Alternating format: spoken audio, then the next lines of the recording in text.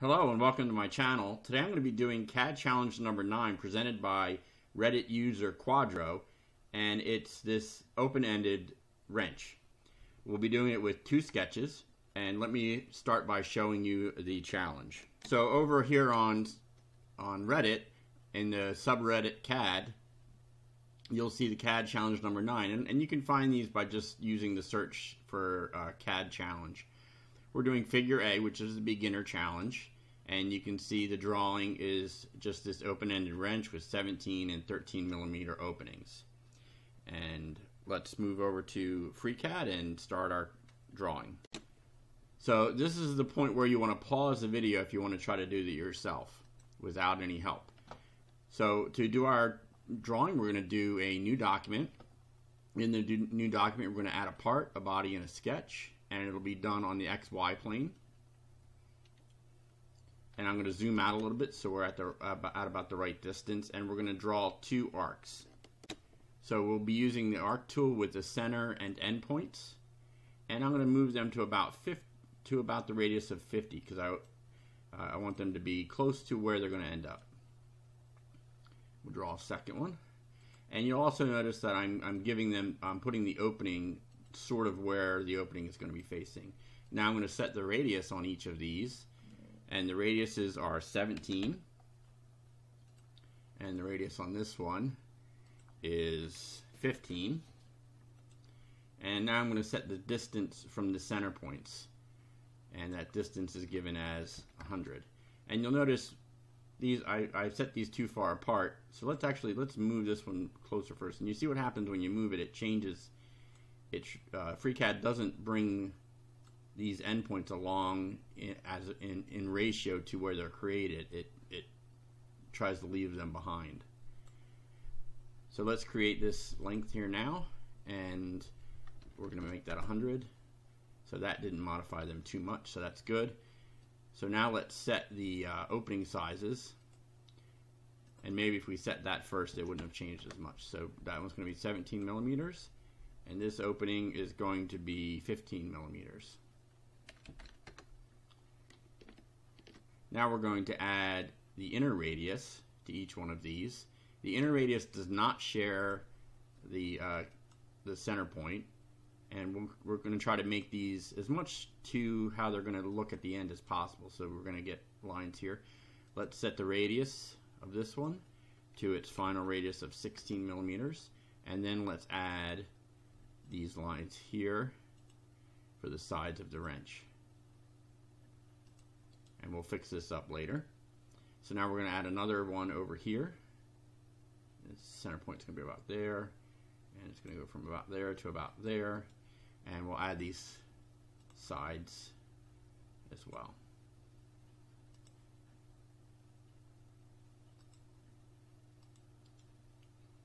So let's set the radius.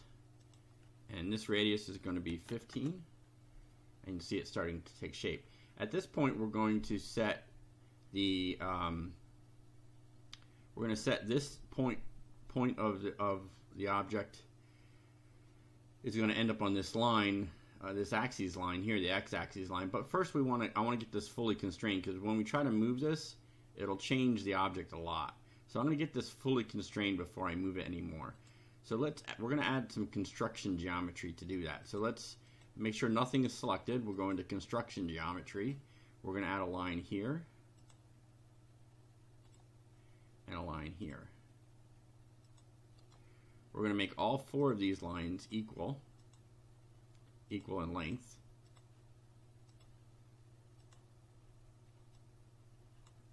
And we're going to make these 2 perpendicular. So now we'll do the same thing on this object. So we'll add 2 construction lines here. And this is the second one. We'll make these all 4 equal. Now the drawing doesn't actually tell you the length of these sides. It just gives you the opening. So I don't know if they're equal or not. And these need to be constrained, and then we're just going to make this perpendicular. So we have our 2 basic wrench shapes, And now I'm gonna constrain this one to the x-axis. Sorry, I need to constrain a point to a line. And we're gonna set this line is at an angle to the x-axis of 17 degrees. Now the way it selects the inner and the outer, or selects what direction, depends on the order of creation of the line. And maybe I need to do a whole nother video on that. So this one is also going to be so this, I think we can do minus 17 to get it to go the way we want. So the drawing calls for 163, but CAD decides where this angle goes. So sometimes for me it picks this angle, and sometimes it picks this one, and it's the order at which you draw the line, which point is drawn first, says which one's going to get the angle. Okay, so this is starting to take shape. Now the one thing I did notice is that in the drawing, these 2 points are parallel with each other. So when we draw the center line, when we draw the handle across, we're going to do that. Or we can just set this tangent to the axis, I think. I had too many objects picked. Yeah. So I think that's the way the drawing intended it. I'm not really sure it doesn't. It's not clear. The final thing we need to do for this sketch is just constrain it to the center point. We just need to add one more constraint to keep it from being mobile that way. So I'm just going to constrain it. Let's do it from the center here. Let's do the center there, and we're just going to make it 50. It doesn't need to be anything particular, I don't think. To add the handle, we're going to add a second sketch. So we'll select body and sketch and XY plane. We're going to draw 2 lines for the handle, and I'm going to make sure they're not horizontally constrained, because I don't think that we're going to want that. They are going to be parallel, so we'll select both lines and click parallel, and then we'll set them to equal. And this time I'm going to select the constraint first and then the elements of the constraint to show that you can do it in either direction. Now these are a little bit further off than I want. Okay. Now the next piece I'm going to be adding is the distance of these two, and they're going to be 11 millimeters apart. And you'll notice I'm picking a line and a point, so that's to keep them equidistant using a parallel line. So I'm going to set a length constraint of 11 millimeters.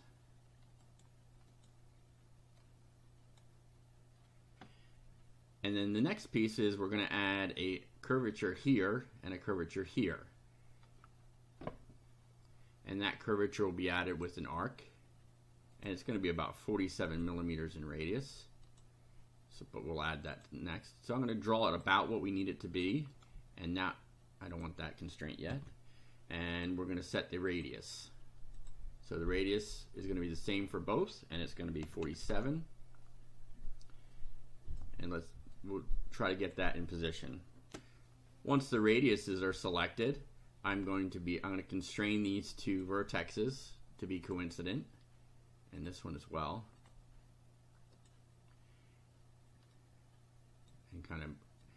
And I try to keep them into place as I'm going.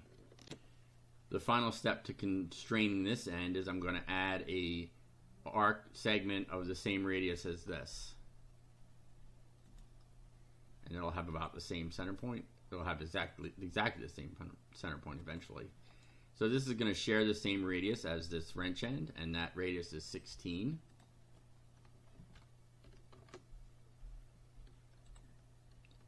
And then to attach this exactly to this wrench end, we're going to use an external geometry. So selecting the external geometry tool, I'm going to select this arc segment. Then I'm going to select this segment and both of these endpoints, because you can do them at the same time, and I'm going to select fix a point onto an object. And you'll see that takes care of it. It's completely fixed. Now, to make sure these angles are not acute or like this, I'm going to make all 4 of these points are going to be tangent. So this one will be tangent to that line. This will be tangent to this line. These will be tangent to each other. And these will also be tangent to each other. And you'll see how that's made this object almost fully constrained all by itself. So now we're going to repeat this activity on this side. Now this side will have a smaller radius. I think it's 20 something, 23. But we'll get started with just an approximation, and then we'll select both. Now whichever radius you select first, that's what the measurement. So to show, I'll select this one first, and I'll add a radius measurement. It will be shared, and we'll make it 23. So you see the measurement ended up on the upper radius that time. We'll make all of these points coincident, or both of these points coincident, and then we'll add our additional radius here.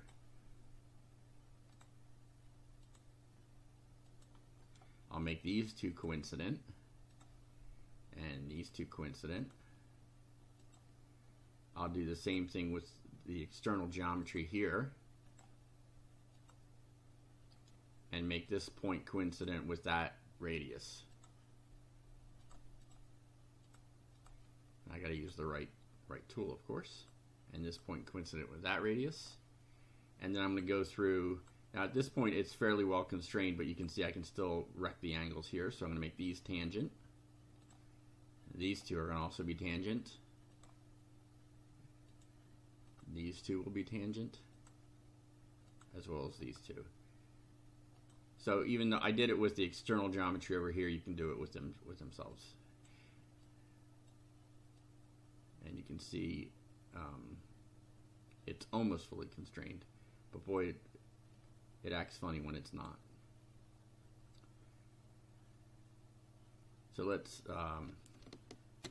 final piece on this side is to set the radius the same as the external geometry radius, so it matches. And that's going to be set to 15 millimeters. Now I'm not sure why this one looks different. I don't think it is, even though it looks different. I think that's just, it got rendered that way. So we're not fully constrained. We have one degree of freedom, and that's basically this can move. So to finish this sketch and get it fully constrained, I added a construction line from the endpoint of each line, and then I made that construction line perpendicular. And now our second sketch is fully constrained. Now the reason I couldn't make these horizontally constrained, I'll show you, is that there's an angle here, and it's 1.47. So with this sketch complete, I moved over to the first sketch to check it, and what I realized was that I had used the wrong geometry. So it wasn't just a snafu in the FreeCAD rendering of it, I had used the wrong geometry.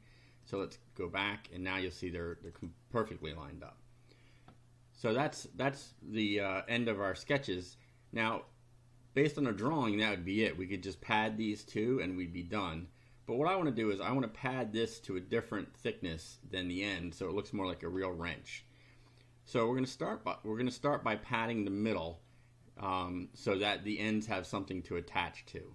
If you did it in reverse, I'll show you real quick. If you try to pad just the ends, you'll see that it only pads 1 because it doesn't have anything to attach this pad to. But so we're going to start by padding the middle first, and we're going to set that to 4 millimeters, and then we're going to pad the ends and set them to 8. We are almost complete with our design here. The next piece we have to do is move the handle up by 2 millimeters to get it into its final position. So with the handle selected, I think that's the handle. Let's check it. Yep, that's the handle. Let's move the handle. We're going to go to super placement and position and move it up in the Z direction by 2 millimeters. And you see that's now in its final position. The final touches to this design is going to be to add the fillet and the chamfer. We'll start by selecting the handle's 2 planes, and you can select the other side by using the control key and clicking. and we'll select fillet, and you'll see that it'll fillet all the edges as is appropriate. And that's a lot of time saved from selecting the edges. We're going to leave it at 1 millimeter, and that's our fillet. Now we'll do the chamfer. The chamfer, I found in this iteration of FreeCAD, doesn't like it when you try to select these two faces. So I'm going to select each edge separately by holding the Control key and clicking. Yeah, see. Let me try that again. Click each edge. Be careful not to get the face. And this also demonstrates that you can selectively pick edges and not just whole edges using the plane.